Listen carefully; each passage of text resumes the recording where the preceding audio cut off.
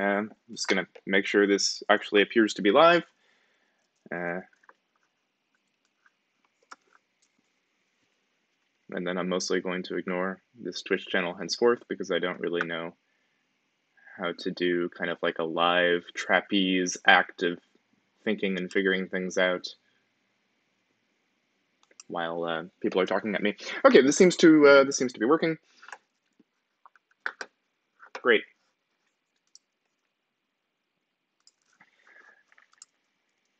Good morning. Hope you all had a good weekend. I'm now mostly going to pretend that you don't exist, except that I'm going to kind of talk aloud and explain what I'm doing. I'm going to narrate a little more than I otherwise would in my work, just to kick things off. For this latter part of my writing session this morning, I want to think about these books, Design Unbound. These books by Anne Pendleton Julian and John Seely Brown. And Pendleton Julian is an architect at MIT, but just more generally is a designer and has a lot to say about design. John Seely Brown was the chief scientist at Xerox PARC and has kind of a legendary history in the creation of various personal computing technologies. And these books have some very unusual ideas about design. I find them quite profound in a number of ways, and yet there are some tensions with my views on design or my hunches about design. And I want to try to understand those tensions. And I think I'm going to try to write to the authors, but in order to write to the authors, I need to understand the work a lot better. So this is me trying to understand the work better and trying to understand how it relates to my own ideas about design, and in particular to try to articulate tensions, contradictions I see, just questions even.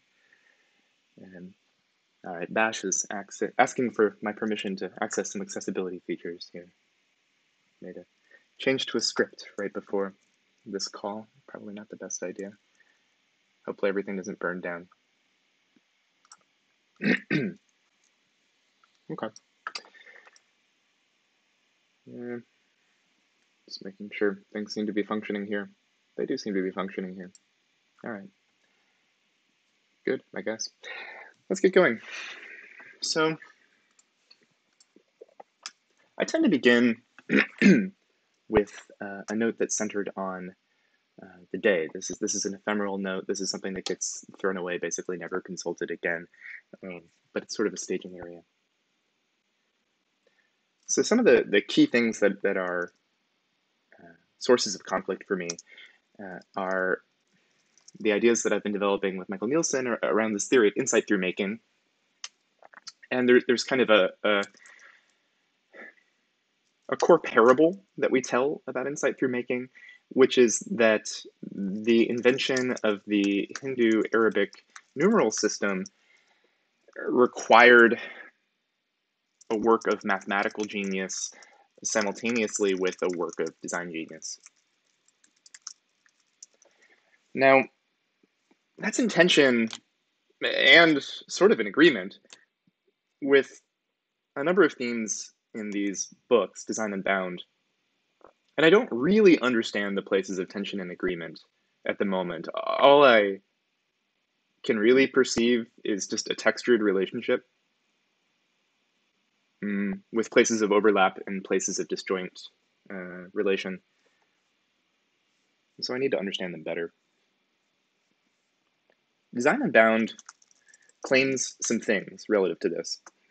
First, maybe most relevantly and shallowly, there's various claims in the traditional design practice sense, and I'll say like human-centered design practice sense, around like collaborative, participatory design, reframed using a term of art or a coinage, systems of action. And systems of action don't just comprise like things which are designed collaboratively, or in a participatory fashion, but that's an element of systems of action. So I'm pretty sure that systems of action is going to be one of the pages that I write. So we can start there. I don't really know. I don't know that I'm going to start there. Instead, I'm just going to brain dump a little more.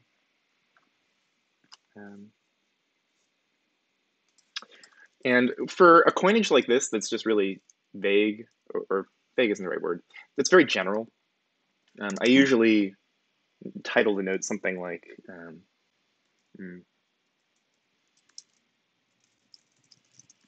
something like this to kind of scope it. All right. So besides systems of action, another key piece of intention here is the author's own claims about the importance of essentially like authorial leadership. In particular, there's a claim that designers must act as both leaders and facilitators. And there's some very specific text that I will kind of excerpt and distill that explains how,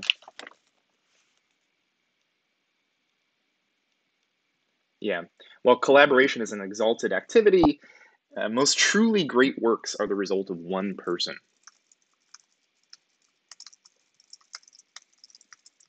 Either acting alone in their studio or as creative leaders capable of transferring their vision to others.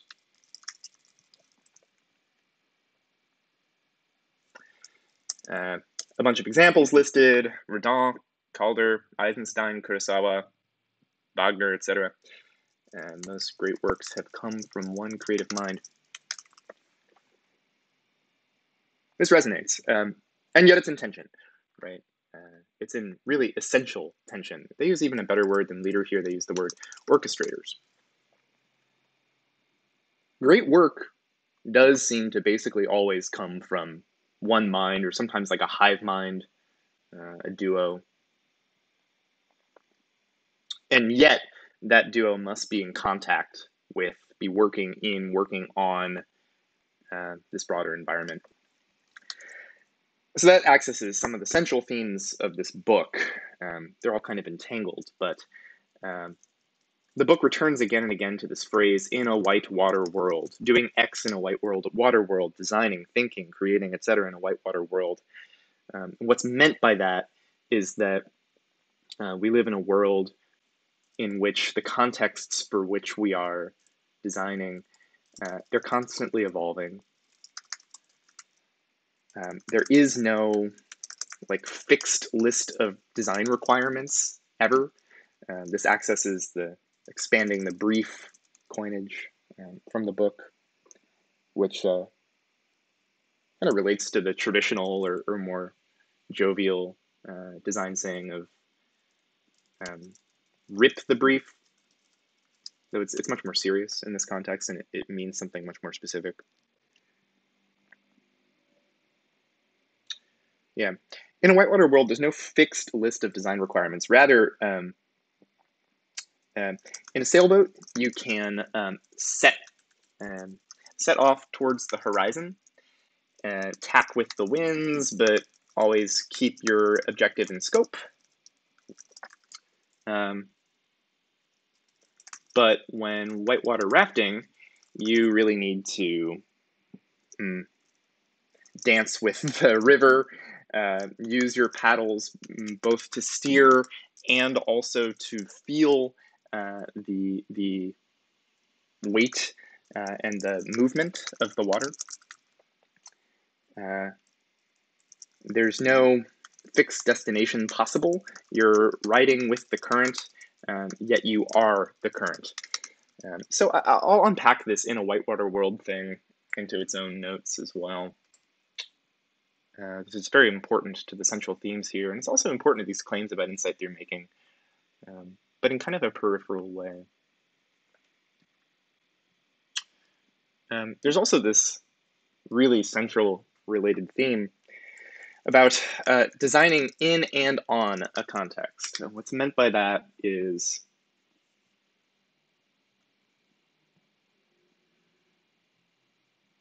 that when you're designing, you are designing within a context, i.e., you're maybe making an object or creating a system which acts on the objects and the parameters of that context.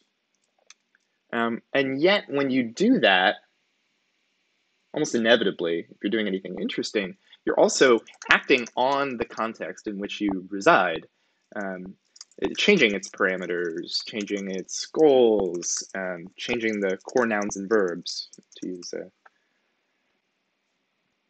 phrase from my work with Michael.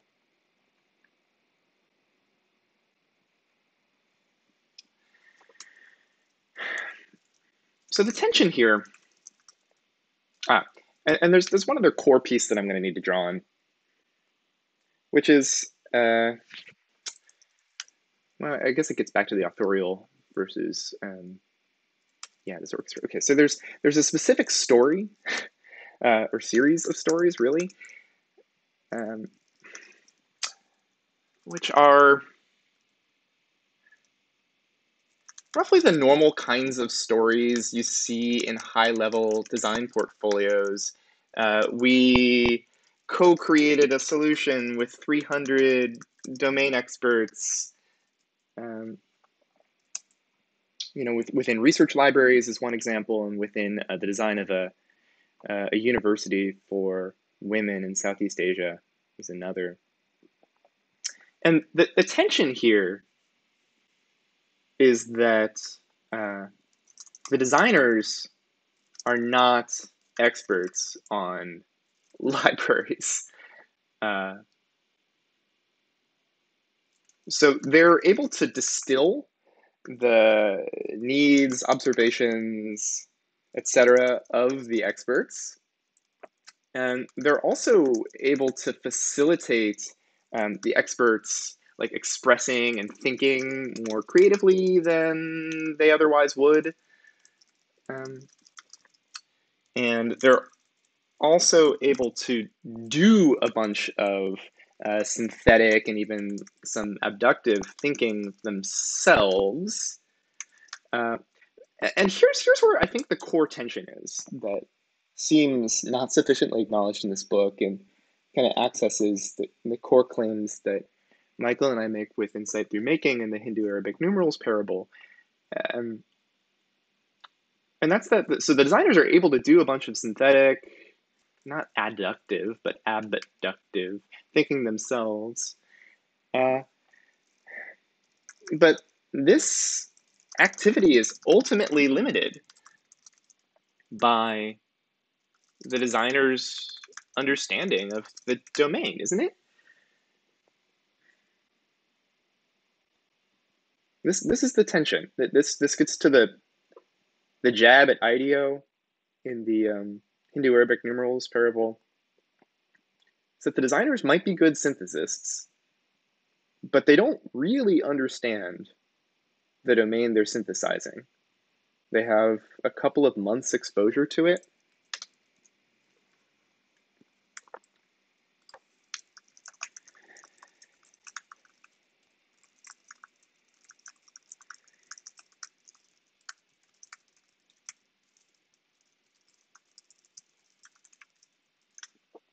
So is it possible? And all of this just, it sits in conflict with this claim about leadership.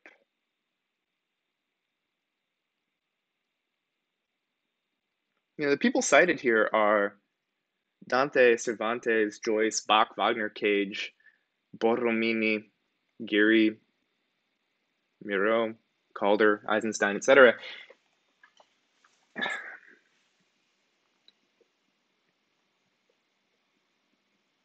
Not in all cases. It's interesting that, like, Corbusier, for instance, maybe not a domain expert in all the systems he's designing for. And maybe that's actually why, maybe that explains some of his failures. But these others are both they play both the role of the synthesist and the domain expert. So like Bach, Wagner, certainly Miro, boy, Rodin, Kurosawa, they're both the experts in the design-wise synthesis and also in the domain of inquiry, whatever it might be. Artistic expression, in Bach's case, I mean, he's a spiritual leader. He devotes his life to studying spiritual music and spiritual texts, and that's what he's expressing through his music. It's an interesting contrast with Corbusier in particular. He's somewhat notorious for not understanding the object level domain issues that he's designing around. But anyway, all of this is in serious tension with these ideo-ish stories about synthesizing and distilling domain knowledge from university research administrators. The university research administrators know a bunch of things about the needs of libraries, but they mostly lack, say, the structured creative skills that the designers have, as well as the skills of system design that the designers have, at least to some degree. And the designers have those skills, but they don't deeply understand libraries. And I don't know how you get Wagner or Miro out of that. And in particular, I don't know how you get Hindu Arabic numerals out of that. So I think that's the core tension. And maybe now I can articulate that and we can get to the meat of this process after 15 minutes of kind of organizing thoughts. I think that's the core tension.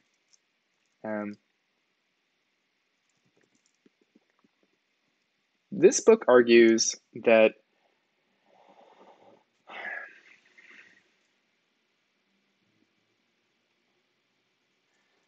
creating systems of action, which is a term of art, but you can also just interpret it in its like colloquial vernacular denotation. Creating systems of action requires experts in, actually, they even make this case themselves. Reading context deeply and generating highly amplified understandings of contexts. That is a core designer skill. That's, I think any serious design people would agree with that. That's not really a contentious claim from this book. So we could look at that as kind of just a core activity of designers.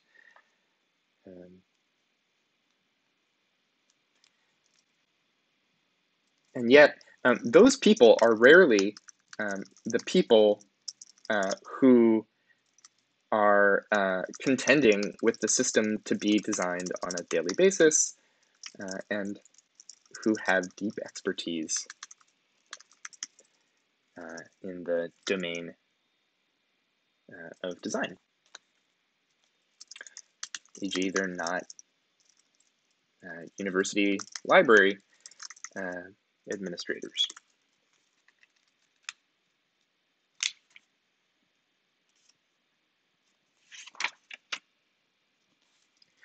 The best work seems to come ultimately from one person. That one person might be synthesizing a bunch of other people, and of course they're extremely dependent on the context in which they're working. But the work ultimately comes usually from one person, or sometimes a dyad, like the Ames.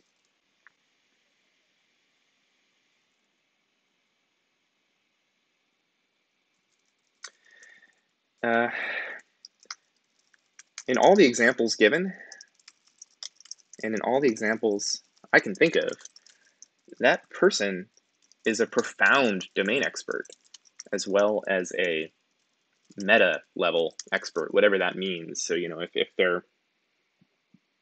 they're Miro or Rodin or whatever, Like, he's a profound expert of human physiology, and yet also an expert at these meta-level skills of seeing, the skill of an artist. So, aren't these observations incompatible?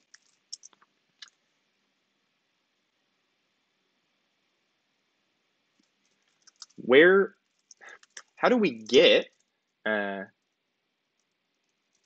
level work on university library system design? I guess that's the core of the question.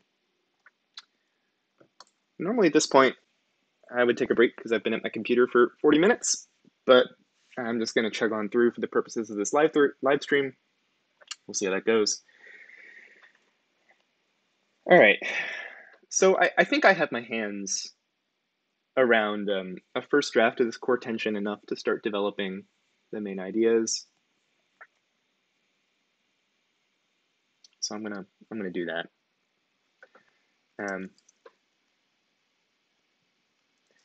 First thing I find myself wanting to do is to create a note just for the book.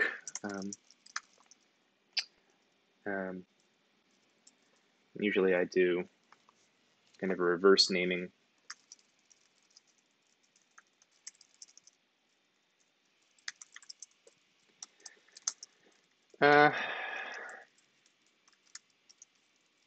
This is what I would call a literature note. This is not going to be a note that really stands on its own. It's not evergreen. Instead, it's just going to be kind of a jumping off point. I would like to have bibliography. It's really a book series.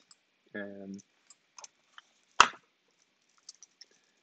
using Zotero here.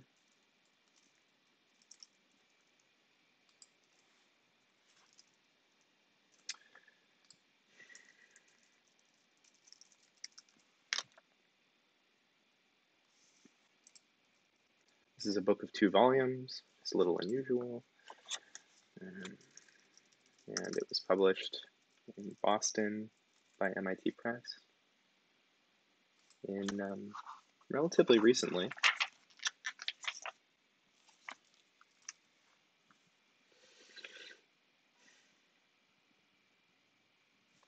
Okay. What are you doing, Zotero? Come on.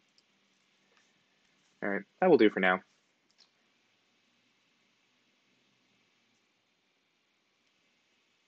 Yeah, that'll do for now. Okay. All right. So I think I'll begin by trying to articulate systems of action as they express in this book.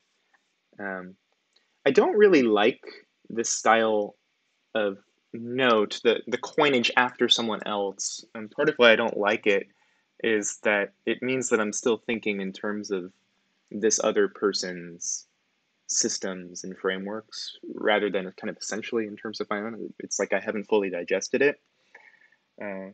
But some terms like deliberate practice or whatever, like they kind of transcend the book. I'm not really sure if systems of action transcends this book yet. So we're going to start here with a kind of a coinage-oriented note. And we're going to see whether we can process this into something that isn't kind of dependent on the authors. All right.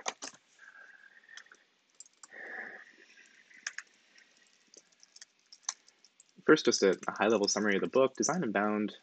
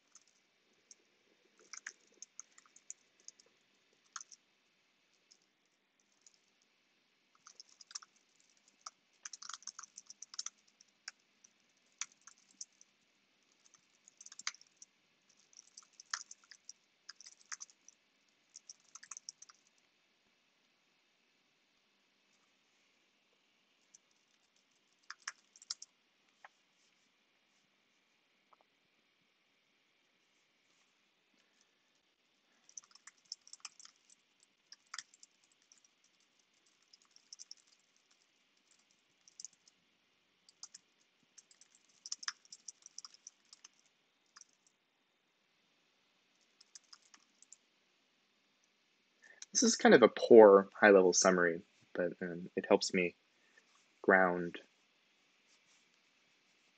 my thinking about the book, and it's also like, it generates a little bit of feedback about how well I feel I understand this, I don't know, 900 pages from a high level. All right, systems of action. Let's talk about systems of action. This book, by the way, the reason I originally picked it up was that it has just an incredible table of contents. I know that's a really shallow reason to pick up a book, but it's really amazing. And I think it was David Chapman who originally showed this to me, and I think it was when I was talking about peripheral vision. And I kind of thought, any book that has a table of contents that looks like this has to be pretty interesting. And then I saw that John Seeley Brown was one of the authors, and I thought, well, okay, definitely gonna read this now. It's interesting because I wasn't familiar with Ann Pendleton Gilliam. The book actually seems to be mostly written in her voice rather than John's, and she has a lot of really profound things to say. It's clearly a very, very interesting practice. All right. I'm slowly navigating to systems of action.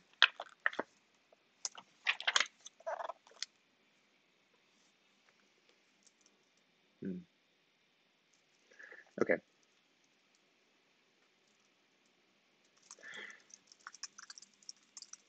And I'm trying to put this in my own words. I'm trying not to copy what the book has to say.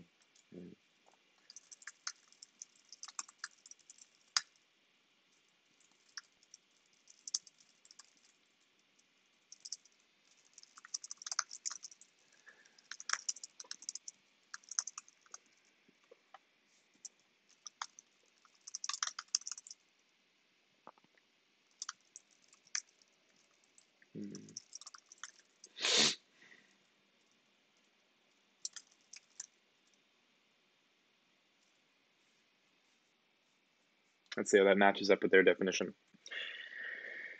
A system of action is a coherent collection of interrelated components that affect the way people do things.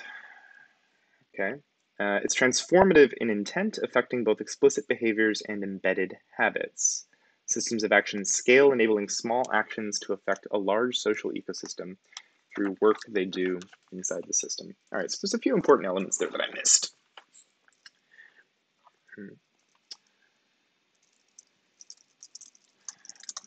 Again, trying to paraphrase without looking at the book, systems of action are constructed to allow participants to affect substantial change through small actions, and indeed don't necessarily require the participation of all inhabitants to generate that change. That's pretty good.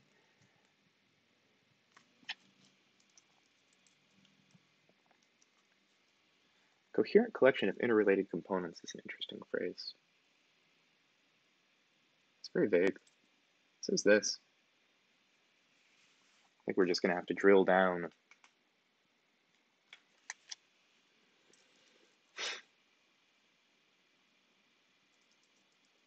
I will use that for now, although I don't really understand what it means, so I'm going to put it in quotes.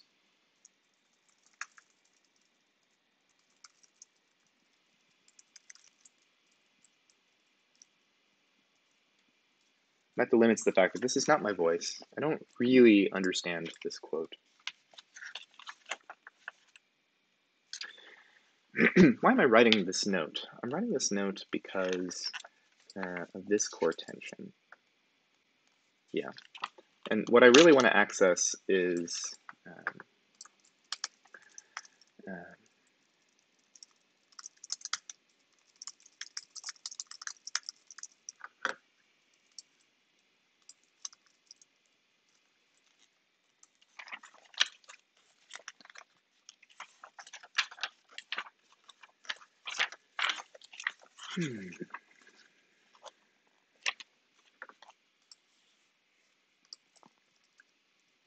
I'll articulate some of the key components of a system of action. I'm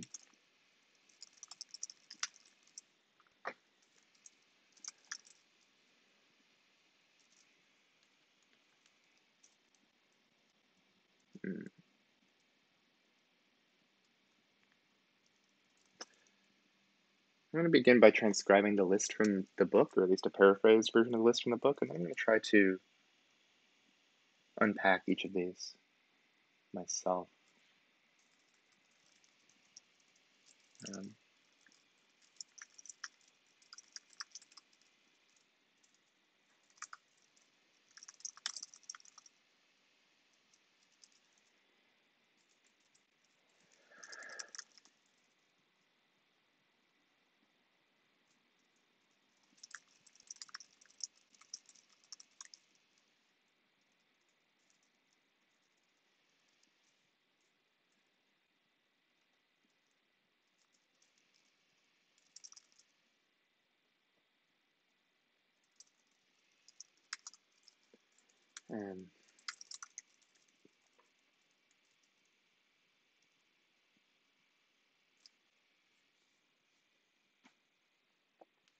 That's fine, actually. All right.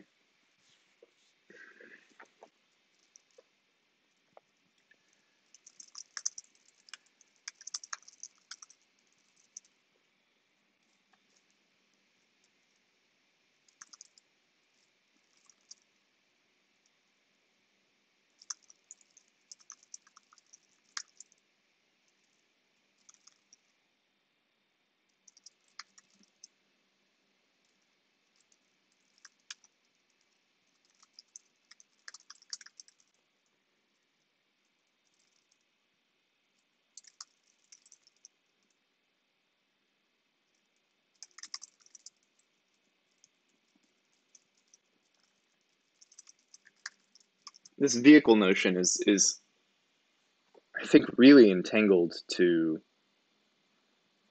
the authors, and particularly Pendleton Julian's work as a studio designer. Like, the nature of her work is that she takes on engagements with, a research library or whatever. So she needs a vehicle. Vehicle's an opportunity, a contract with a research library, redesign plan, a brief around the construction of a university. Really, this is sufficient.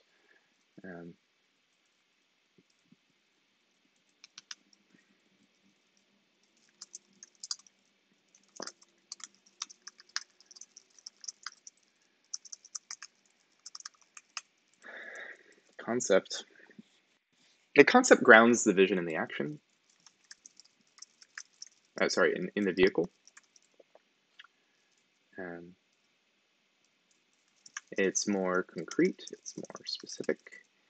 It doesn't fall to the level of specific mechanisms, but it describes how the vision is going to be achieved by the vehicle.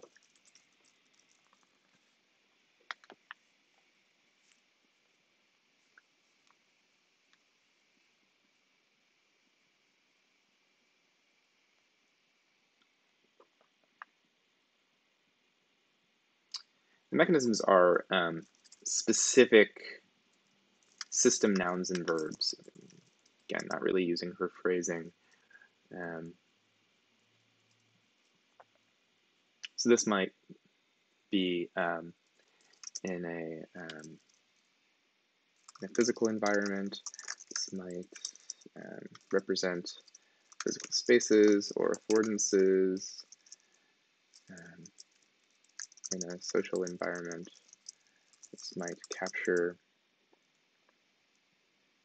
rituals or practices.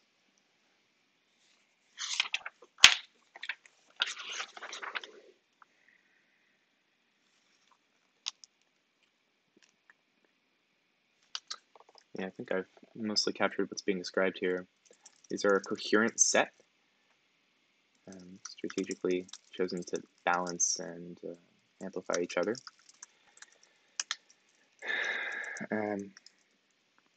The system of action operates in an ever-changing context. That context level of the individual, small groups, communities, and the larger society in which that design is embedded.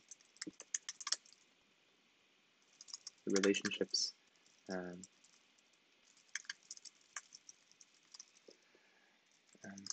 interact complexly with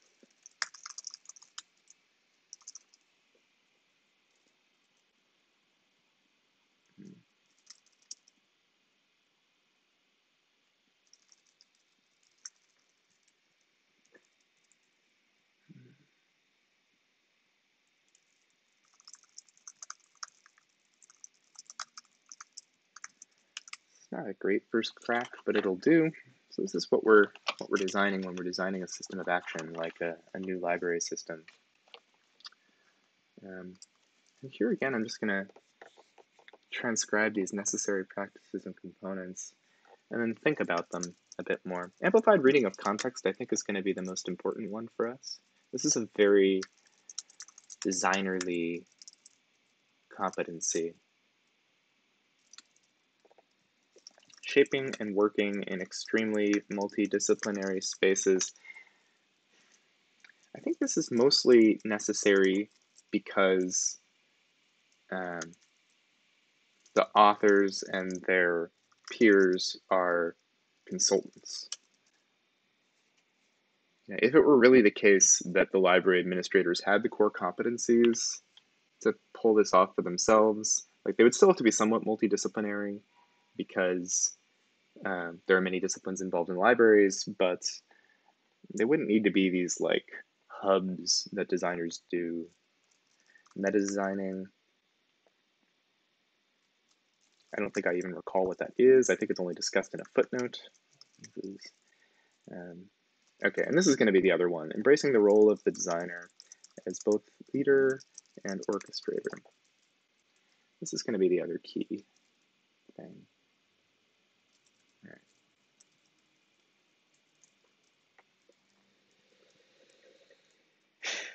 Shaping critical and effective networks of partners. All right. I don't actually understand what meta designing is, so let me. I think it's just in a footnote.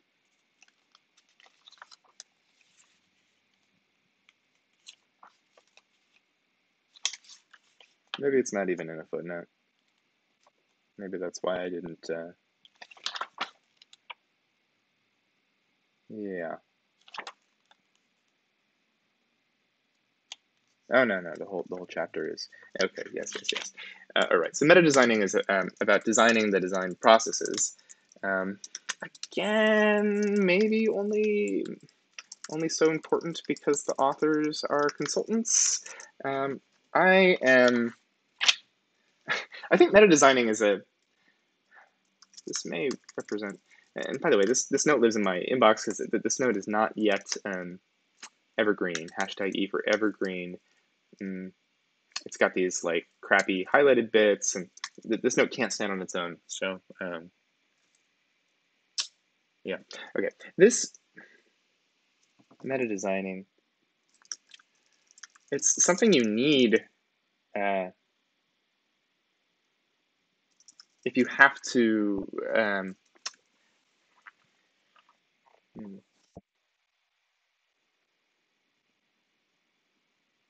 Meta designing is important to the traditional studio design process because the studio designers are outside the context of use, and they have to create some way to bring the people who are inside of the context of use together with their design process.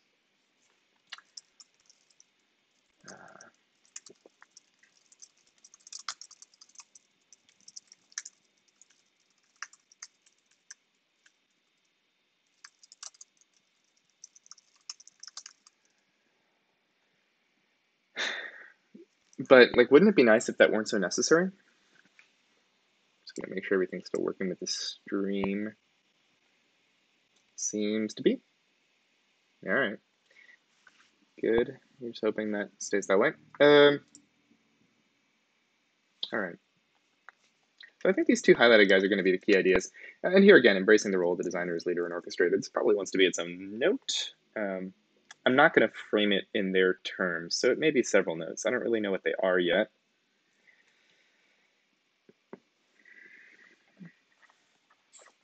This relates to the observation about truly great works and getting the result of one person.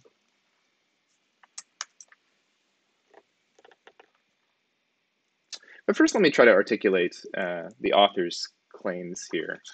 The designer's role is both to distill the many ideas and observations from the charrettes, the that's a word, the conversations with disciplinary experts, etc., and also to turn that into a vision of their own. And this is really the core of the issue, I think.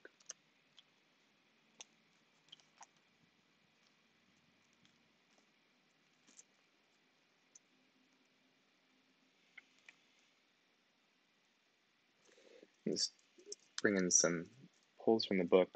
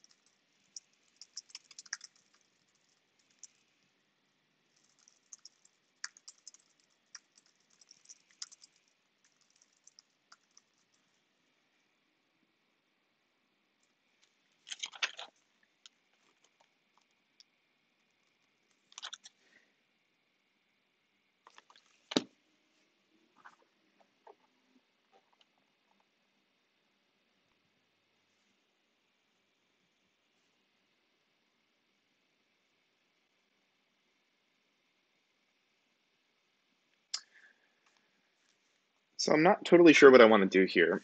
And usually my response to this is to ask, what can I say? What is a simple thing that I can say that seems to work or seems to be true? Are there two? Do we have a sync conflict or something? Yep. We got it.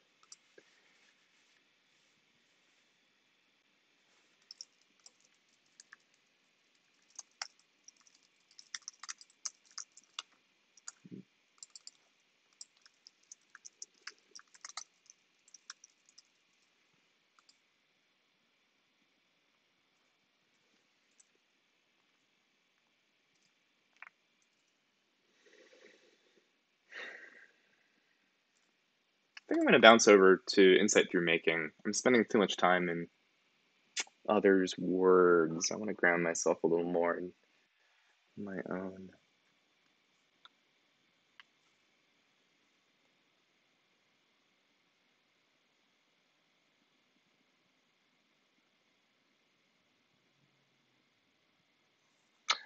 Yeah, action through making is a core idea of this book as well.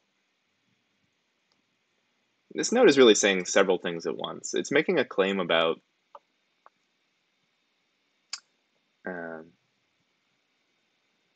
work needing to be situated in the context of action, this kind of dynamic dance. And there's a distinction that I'm going to have to develop because it's interesting between our theory here and what's articulated in this book, namely that this theory suggests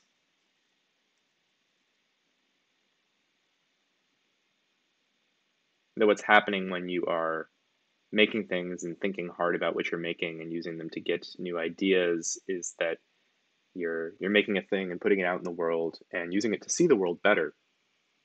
And the authors of Design and Bound would suggest that, yes, that's true. And in addition to that, you are also changing the world by putting that thing out there.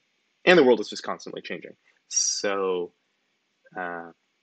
this is a loop that's necessary not only in order to correctly see what you are making, but it's just necessary in general in a so-called whitewater world. And the second claim is really the central one to my current confusion, which is just that, yeah, Hindu-Arabic numerals would not come out of a design consultancy. Hmm.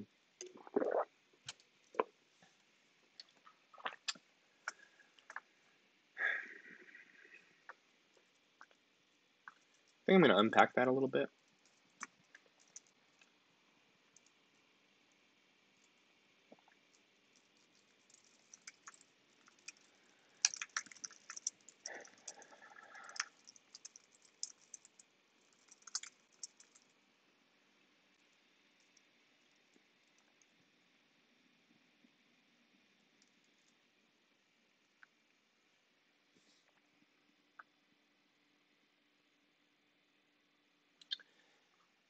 All right. I'm going to refactor this node a little bit.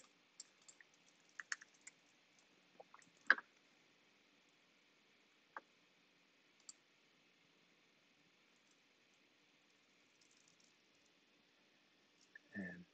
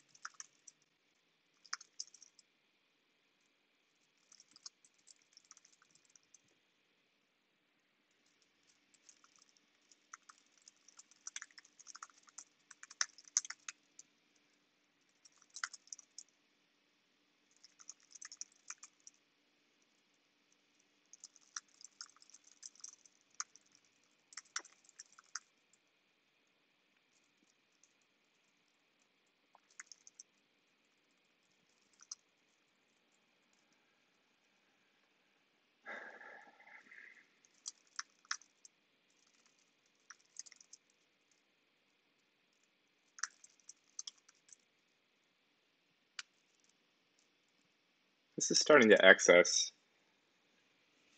the conflict a little more sharply. And I noticed that I'm actually writing this differently than we had in TTFT. I'm bringing more design process into it to try to make it stand up better against what Design Unbound has to say. I'm actually, in some sense, I'm like steel manning this. It's not quite true. It's partially true. But in particular, bringing them into the design process was not something we discussed in TTFT. The thing is that it still wouldn't work, I think.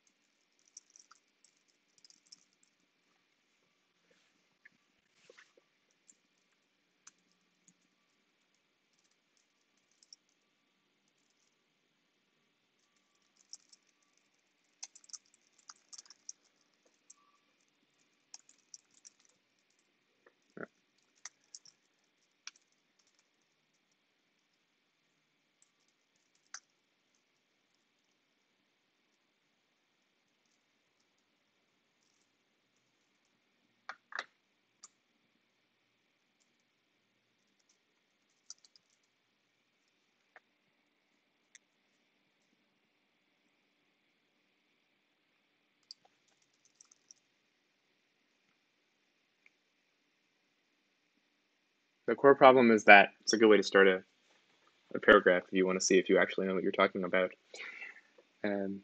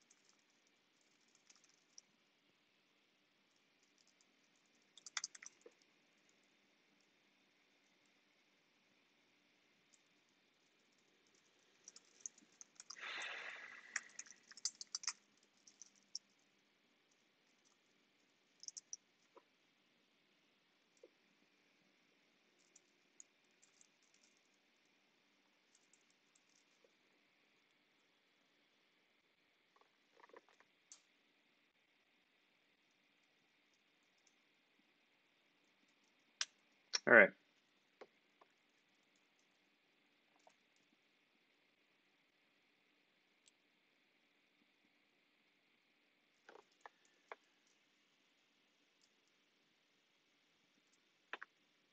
Now for the so what.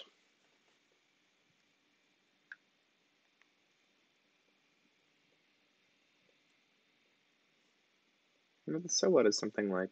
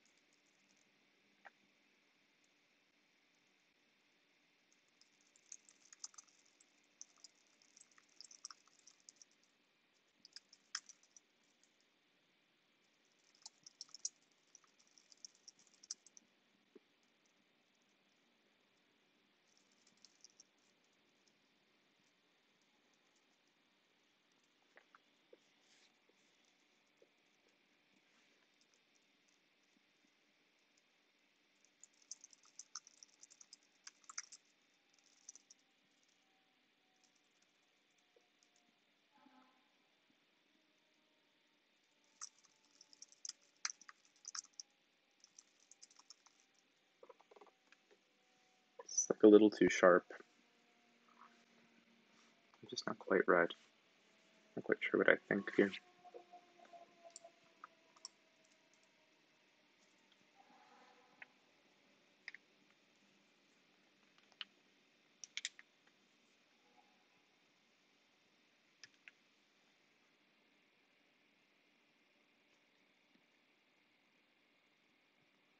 This phrase insight through making, it's interesting. It's kind of the coinage is drifted.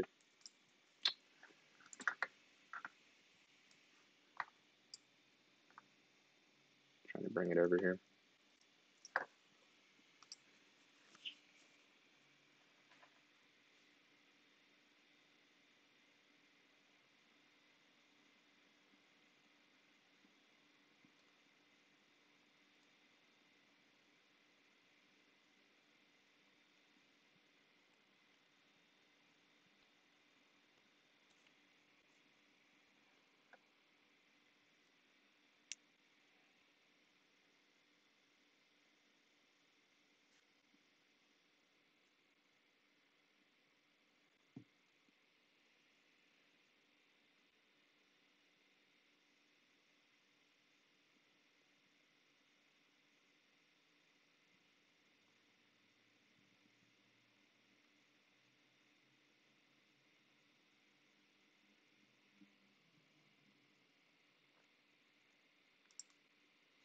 Yeah, this phrase is very important.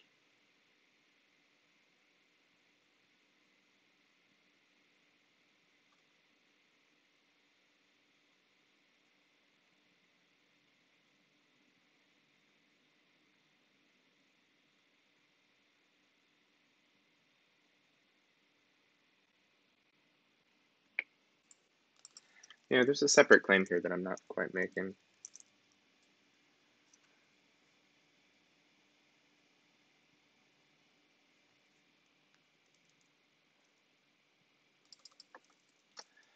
Really,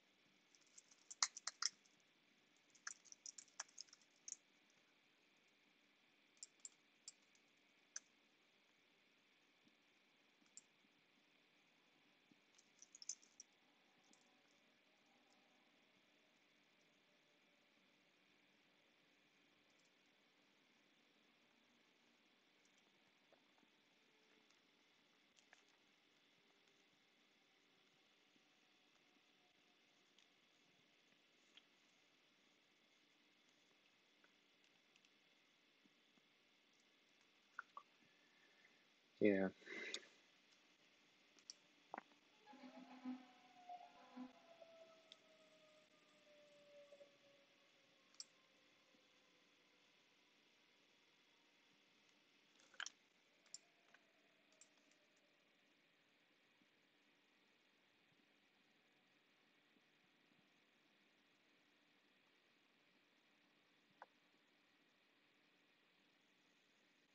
I'm unhappy with this note system right now. It's too coarsely factored. It's not sufficiently atomic. Insight through making is making too many claims at once. And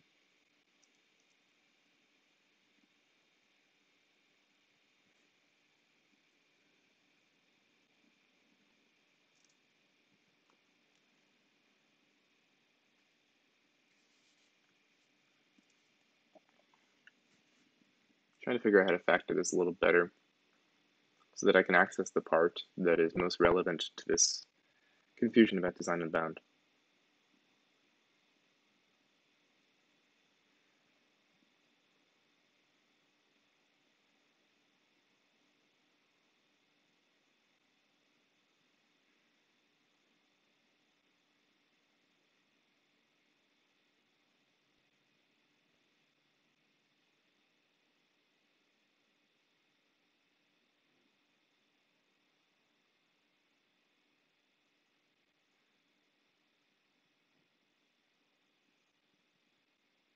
Hmm.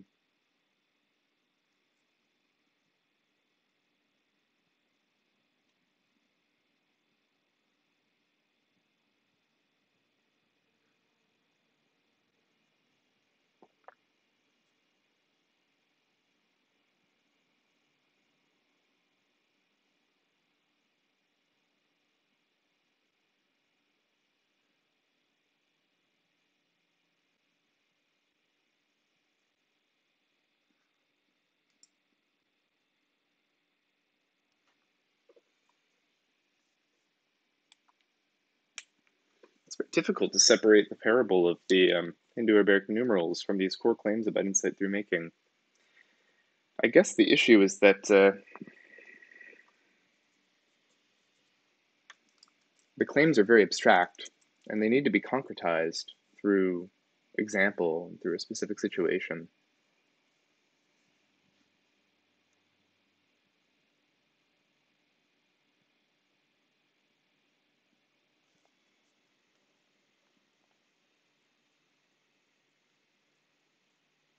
So I'm finding myself wanting to refactor this note into a lot of notes right now. And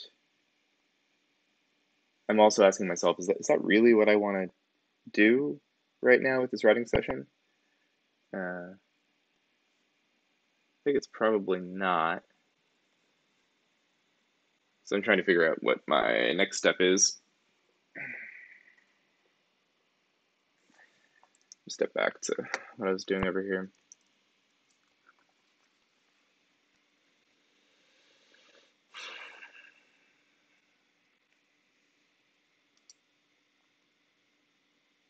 I don't like this note.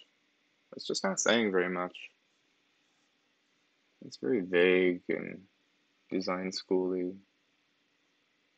Honestly, anything this abstract is kind of necessarily that way. I'm not sure I'm going to keep this note.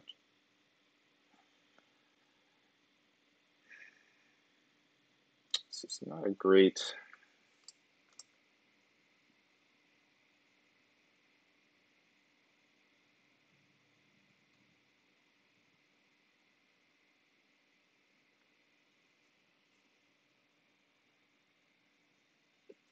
Yeah.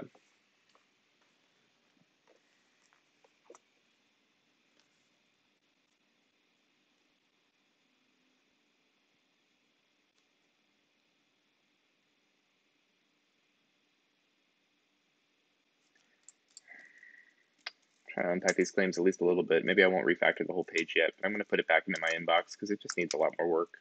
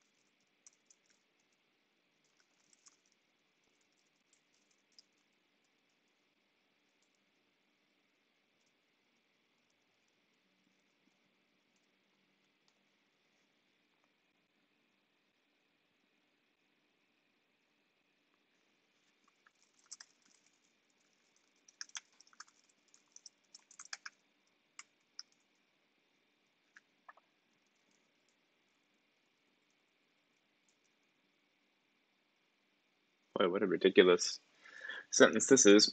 I think it's clearly it's clearly demonstrative of the fact that I don't really understand this.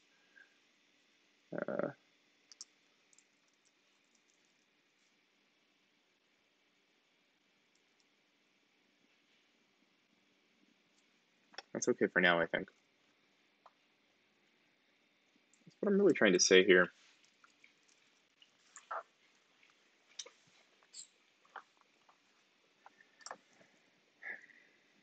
I think I'm trying to say these core insight through, like basically I'm trying to make this insight through making claim.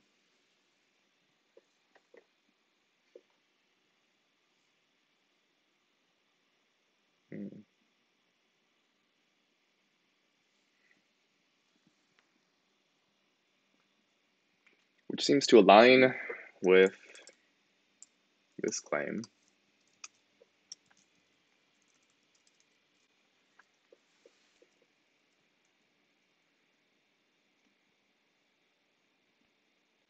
And maybe aligns with this claim. I mean, I think this is, again, a very consultancy-heavy claim.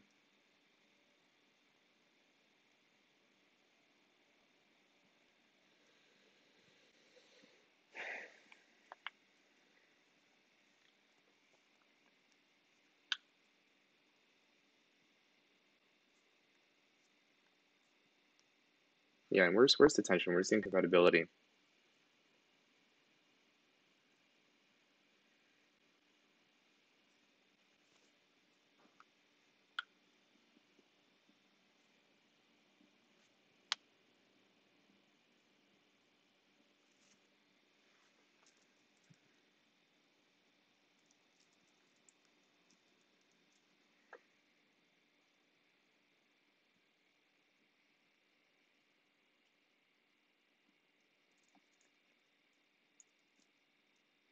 It's the core question. It's like,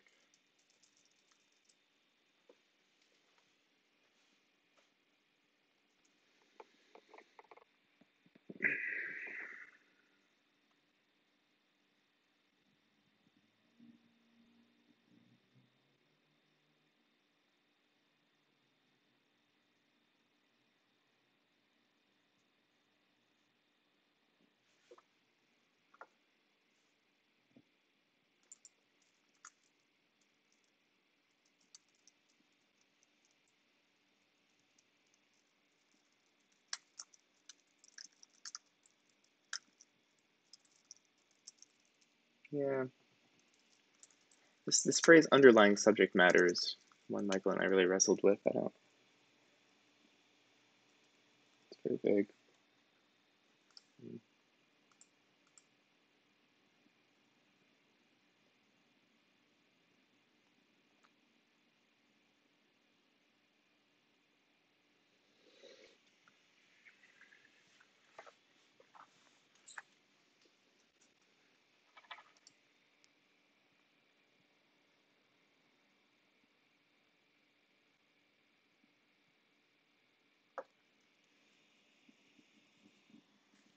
I'm a little lost, so I'm going to try to just articulate some questions, some finer grained things I think I know.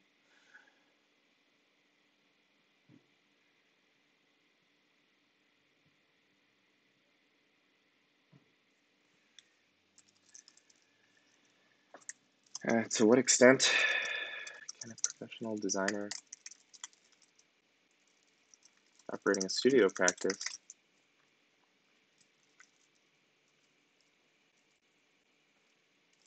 create systems which express profound subject matter insight?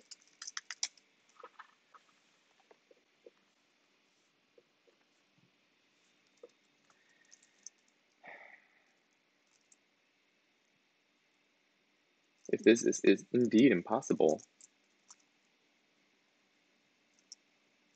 then where can such systems come from?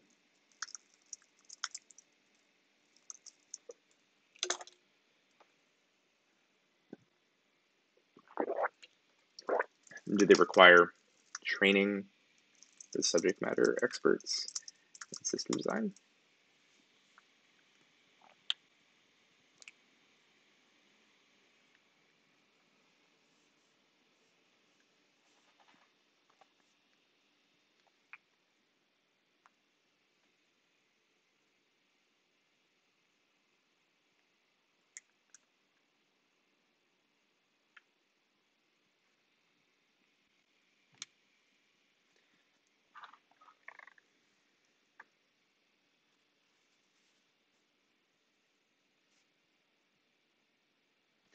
think I'm going to try moving laterally a little bit and see if I can unpack this claim, which does not seem tied to the book, so it has a shot of actually being evergreen.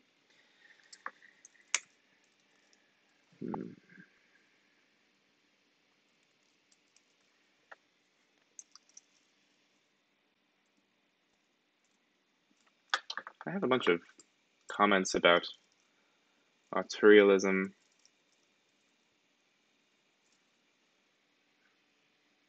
I'll dig through those. None of them actually really seem very relevant here. That's interesting. I'm very surprised that word auteur doesn't appear anywhere in my notes. All right.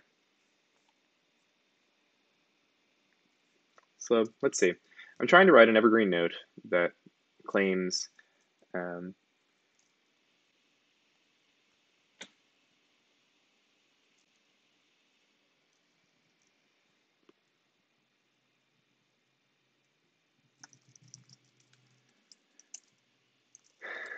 great work is usually the result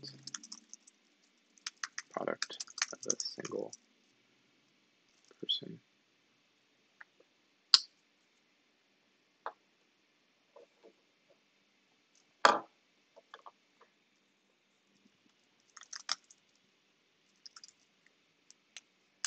This is just a core claim about authorship.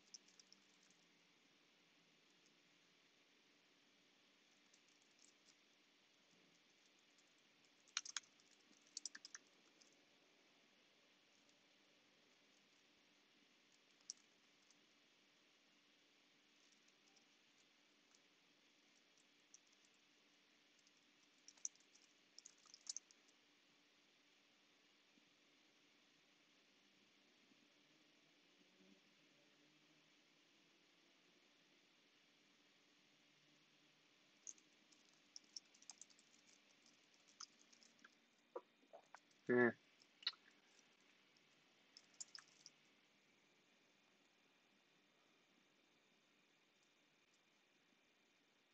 Maybe this isn't always true. I mean, it certainly isn't.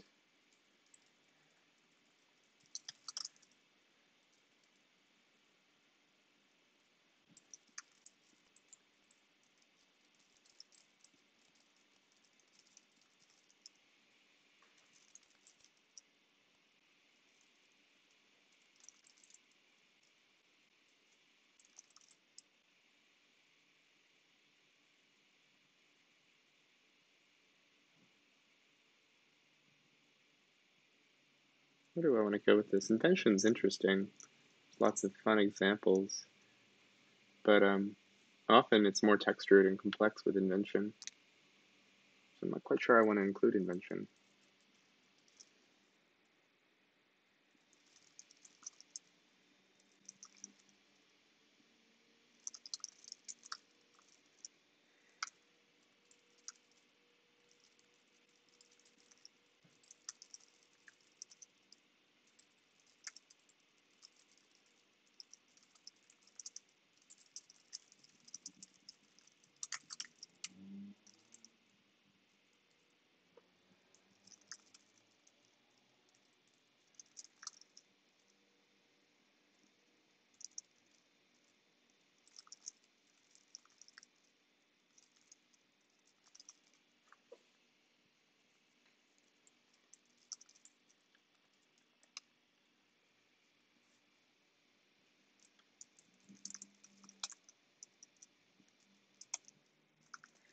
It's fun to ask why this might be.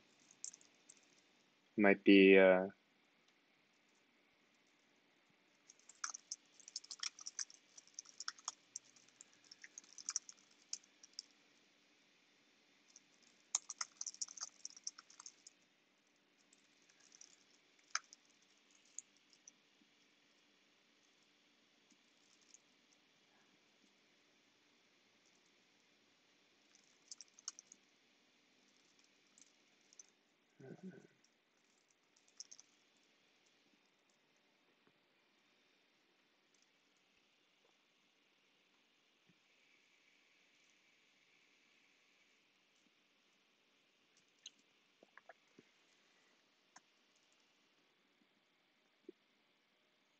there's some relationships here to some prior notes I've written that I will try to find.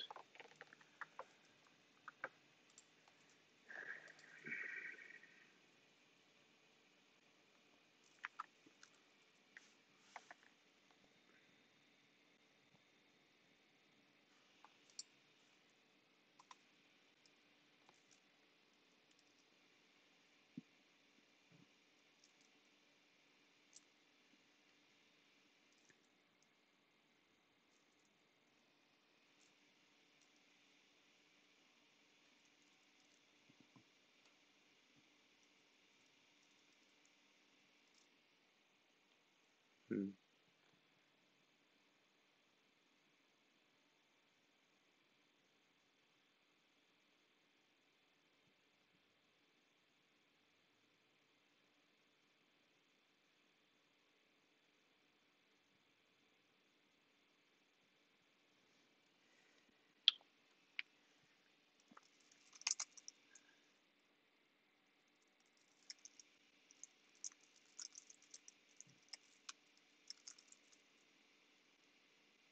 Hmm.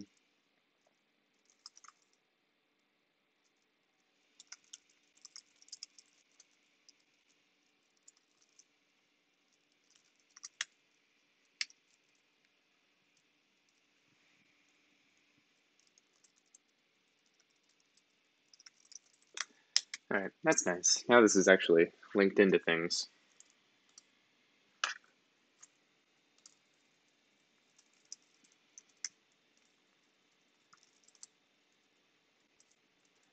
All right, we got one real evergreen note out of this whole thing. That's good. And now I feel comfortable, now that I've framed this in my own thinking, I feel reasonably comfortable adding the verbatims from this book, which give it some more texture.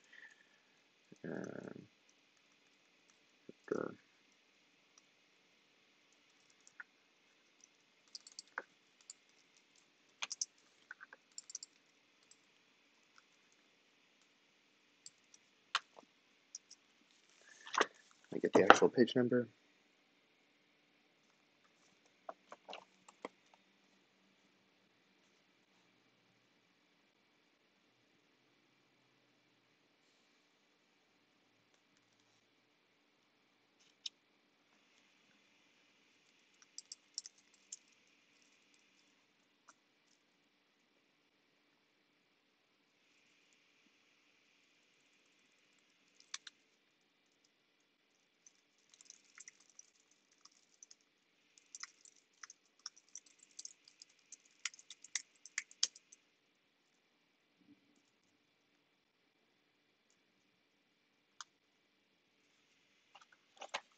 Okay, this is kind of a decent note now. That's good.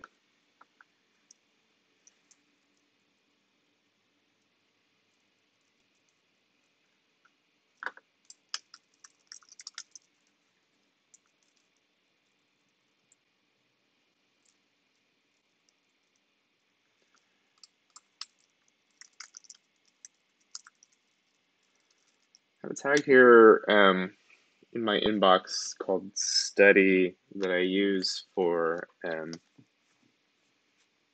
notes that are representing kind of books and things I'm reading and studying.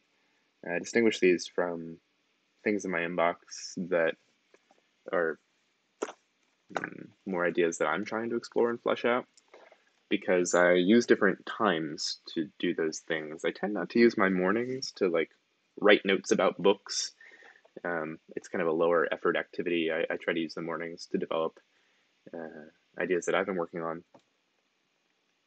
And the reason why I'm working on this morning is that I'm not really writing notes about this book.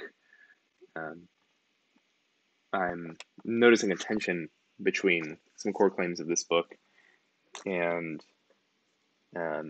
some ideas that I've been developing, and I'm trying to understand those tensions. And you can see by kind of the speed at which I'm making progress here and the degree of confusion. This is the kind of work I prefer doing in the morning. If all I'm trying to do is just like take notes on the book, that's a much less confusing process, but it's also a much less productive process. All right. So where are we landing? We're about 90 minutes in. I'm going to need to take a break here in a minute, so I'll probably turn off the live stream. Let's see if we can land in a place that actually has some finality. Now that I'll kind of return to this core tension for one last time. Where are we at?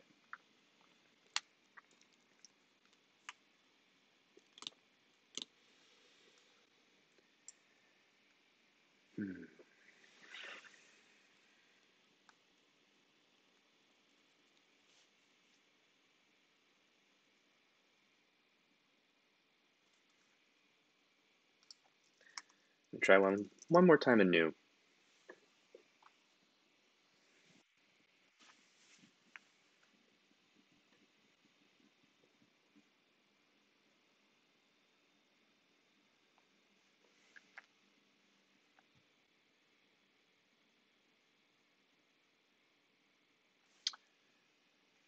All right.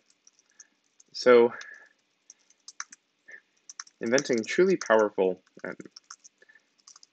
new systems seems to require both systems design expertise and also subject matter expertise. See insight through making and the invention. I've got some sync conflicts, I guess. I think the live streaming process is really slowing down my computer and creating some interesting issues.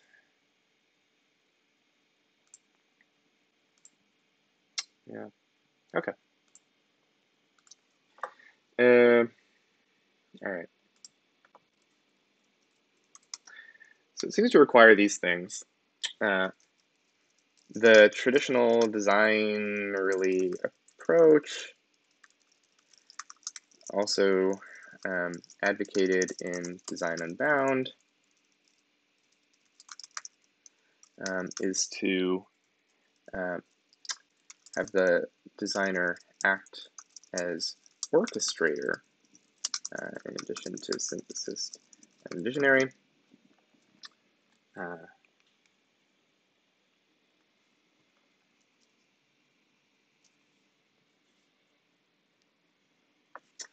But great creative work is usually the product of a single person.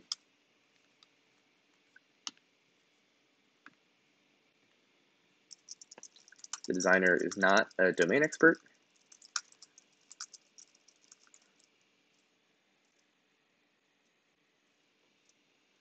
Well, okay. In the processes, in typical design processes, because the designer acts as the catalyst and synthesizer,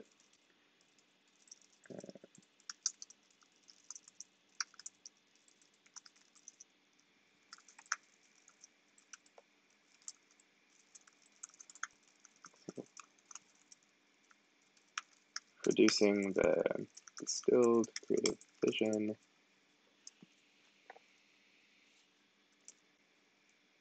from everyone's contributions.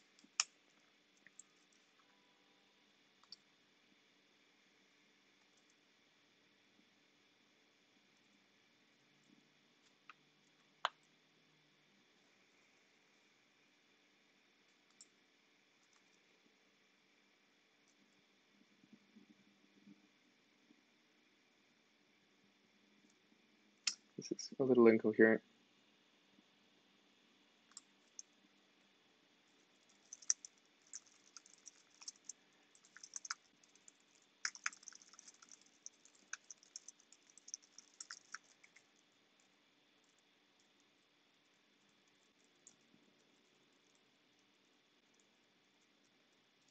That means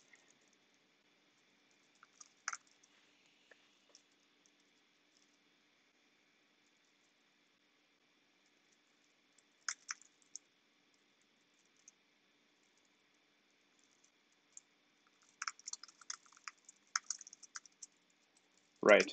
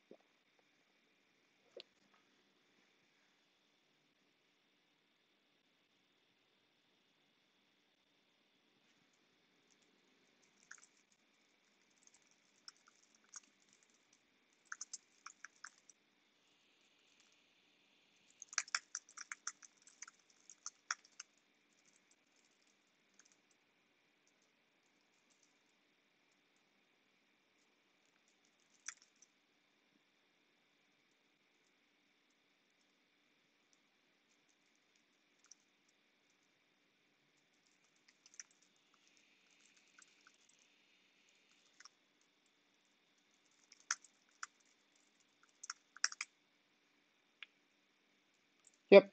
Okay. I think that's the core of it. I'm actually reasonably happy with this summary. Is this evergreen? Is there a name I can give to this? That would be a nice bow to put on all of this.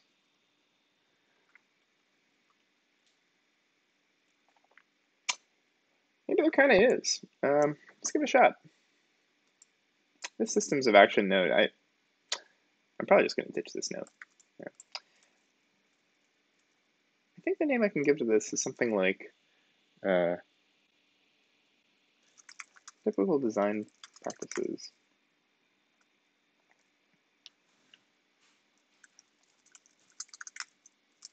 Cancer.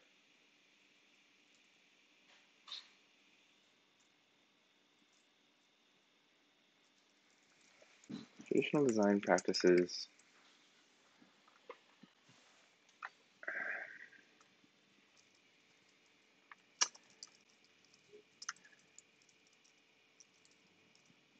Can't produce systems which require profound subject matter insight. That's not a terrible title. One thing that makes me uncomfortable here is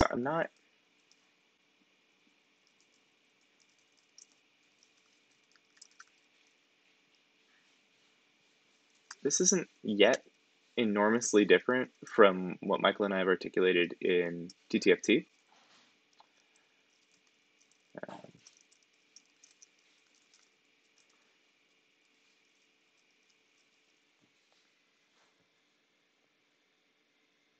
I haven't incorporated enough of Design Unbound into this.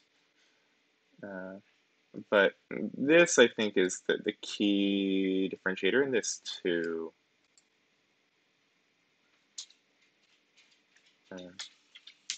Hey, Shabbat. My puppy was coming to say hi.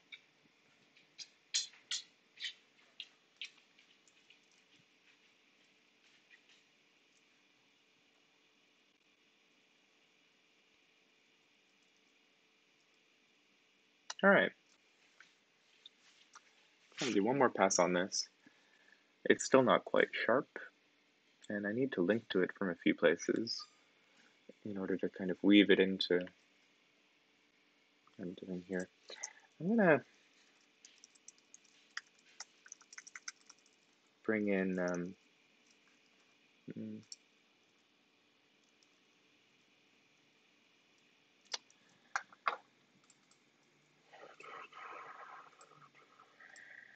I doing here? Also,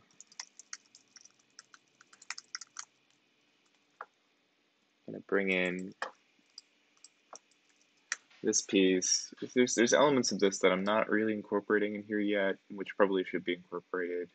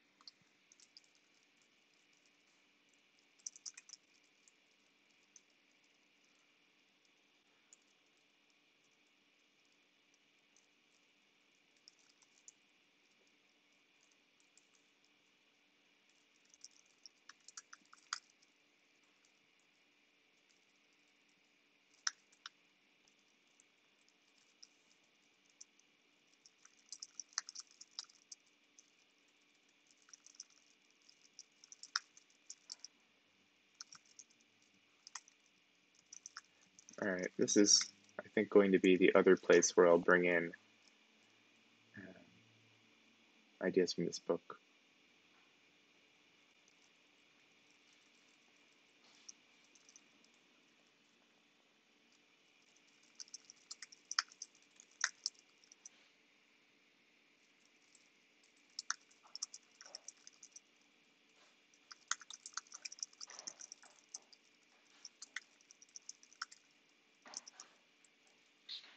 I was just saying how I didn't like this note. Where did it go? There we go.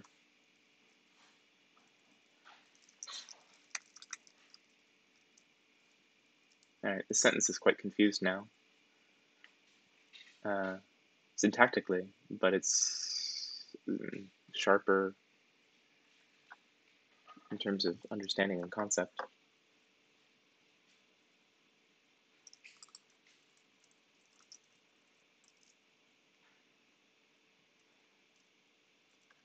Right.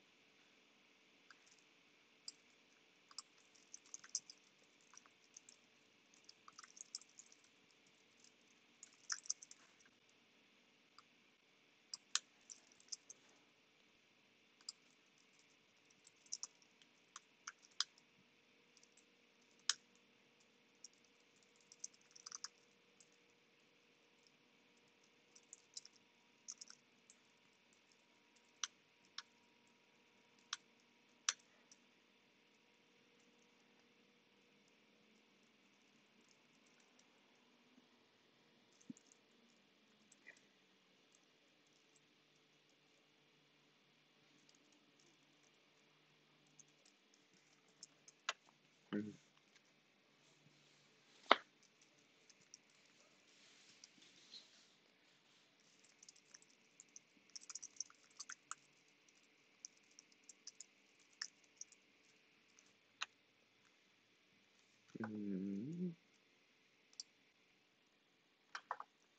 Oh, I dropped the page number.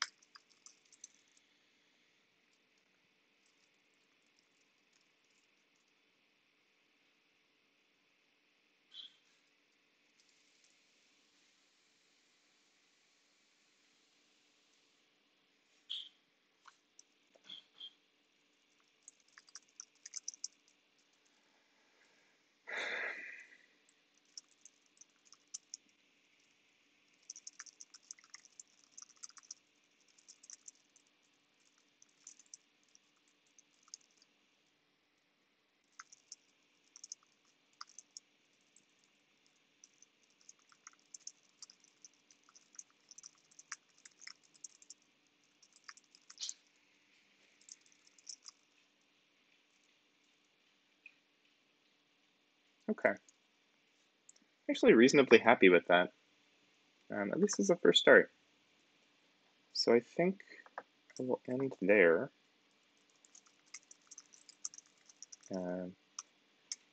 That might be enough for me to write an email. We'll see. That was an interesting experiment with the screencasting. I don't really know how well it worked. I probably chose too difficult a writing session to really demonstrate anything terribly interesting, other than hearing me be confused for an hour and a half. But yeah, got to experiment to get anywhere. So there we go. Have a good day, y'all.